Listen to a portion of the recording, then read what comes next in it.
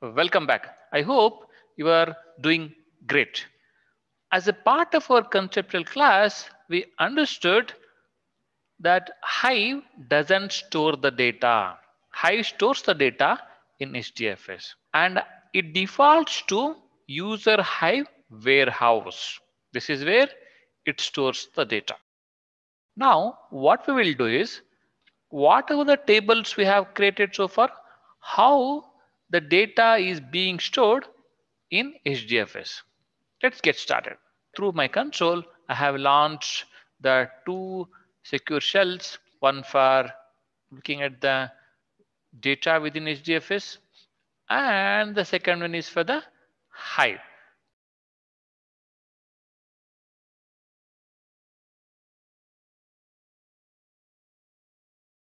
So I have logged into beeline command line. As we discussed in the previous class, we'll be using only the beeline command line. Let us look at what are the databases we have created within Hive. I'll say show databases. We have three of them. One is default. Whether you create it or not, there'll be already default database. And the next one is HiveDB. The third one is Blismos Academy. These are the three databases which are there as a part of the Hive in this instance. How this is represented in HDFS? Let us see that. For each of the database what you create, there will be folder within the Hive warehouse directory. First, let us locate that. HDFS DFS -ls /. If you see within this, we have different folders like user, temp, Blismos, big data, HDFS. Within this, we need to get into user. Within user, we have Hive. We have different folder, but our interest as of now is in Hive. As we already discussed, within Hive, we have a warehouse directory. This is where all our data is stored. Now, if you notice, there are three folders within warehouse directory, as we have three databases listed when we execute a command show databases. So each of the database what we create, there'll be one folder created within the Hive warehouse directory. This is a folder. Hive db.db is a folder. We can get into that. Say hive.db.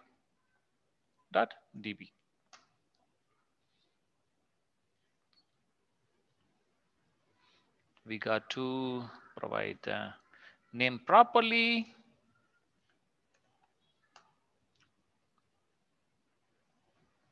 Oh, if you notice, within Hive db.db folder, we have two things listed. One is customers and orders.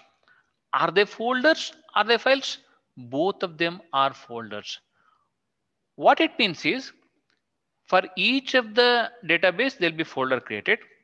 And also, when we create a table within the database, there'll be folders created for that as well. Let us go ahead and look at in Hive. So let us say use Hive DB.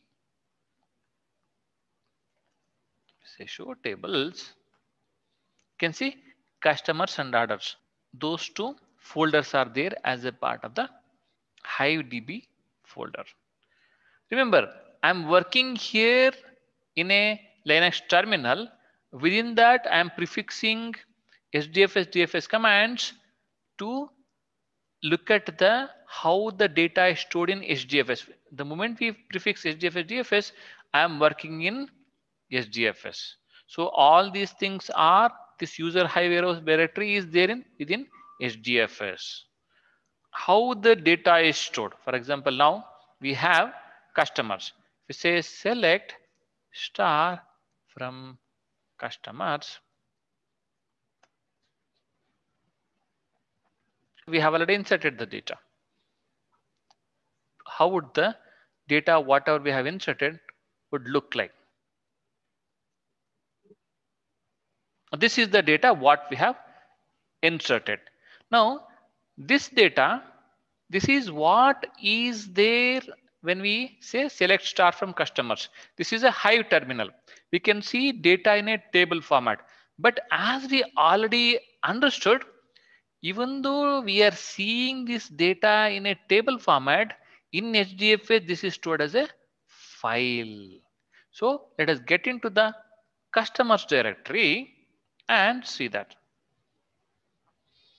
I'll get into customers folder. As I said, for a table, there'll be one directory created. Now customers is a table. You can see there are 3 files here. And if you go and look at what is there in the file, let us look at one of the file.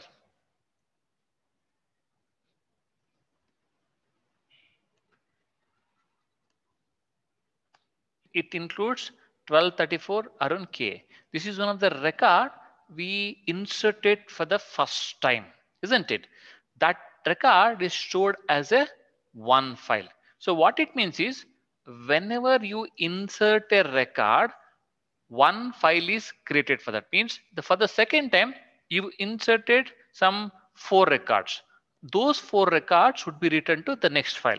Let's say equal to copy score 1. You can see actually in fact those 3 records, we have written 3 records. Look at what is there as a part of the copy 2. We can have almost 6 records we inserted for the third time, right? Whatever the records we inserted after creating the Hive table, those records would be stored as a files within HDFS. The way it is stored, there will be a folder created for the database and there will be a folder created for the table. Within the table, the record should be stored as a files. These files are exposed to us as the table. Ideally, Hive doesn't store the data. These files are exposed to us as a table in Hive. Wonderful. What we will do is we will create one database now and create one table and see how it behaves. Now we have show databases, right? There are 3 databases. Let's go ahead and create one more database. Say test DB.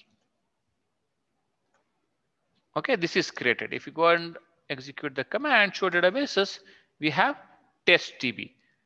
Ideally, what would happen? There should be folder created for this in HDFS. Let's go ahead and execute the HDFS command. That is within the warehouse directory. You can see test DB is created here. Within the test DB, we'll create one table and see how it behaves. We'll say use test DB. I want to show you how the file storage happens when we create a database, create a table within the database and insert the data into that. How that reflects in HDFS, I am showing that with an example. Earlier, I showed you that with already created database and already created table, but now I'm creating a database and creating a table and showing that in HDFS so that you understand it better. Do we have any tables here? Show tables. No tables at all.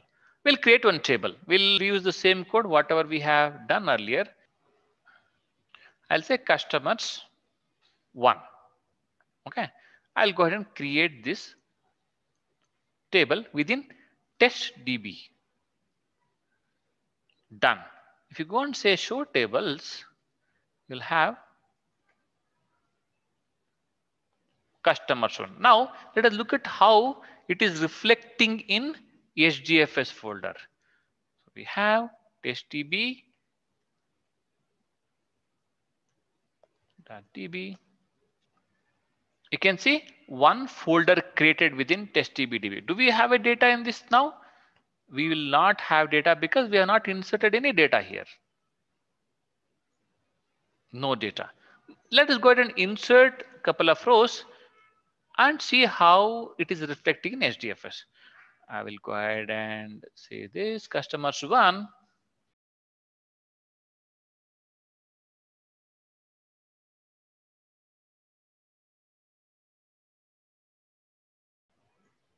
It's done. Now, if you go ahead and see, select star from customers 1. You'll have one record in this. You can see there is a one record here. We have inserted one record, and let us see how it is reflecting in HDFS. If you go and execute the same command now, you'll have one file within that. You can see one file is there, right? So if you go and look at the contents of this file,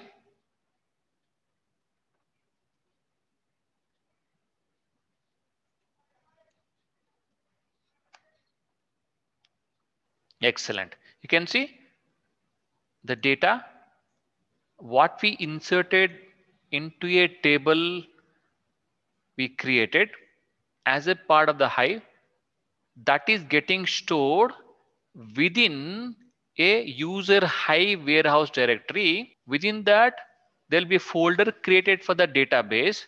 Within that, there'll be a folder created for the table. Within that, whatever the data we insert, that will be stored as a file.